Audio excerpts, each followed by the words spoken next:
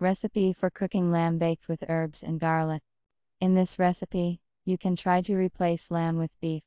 Potatoes, buckwheat or rice will be an excellent side dish to this meat. 1. Grind the peas in a mortar. Add garlic here, and rub thoroughly again.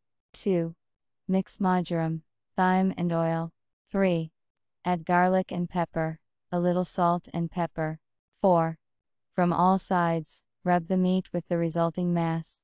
We put the meat in foil and wrap it. 5. Put the meat wrapped in foil in a baking dish. We warm up the oven, and send the form there. Bake for 2 hours. The temperature should be 180 degrees. 6. After removing the meat from the oven, remove the foil, and you can cut into slices.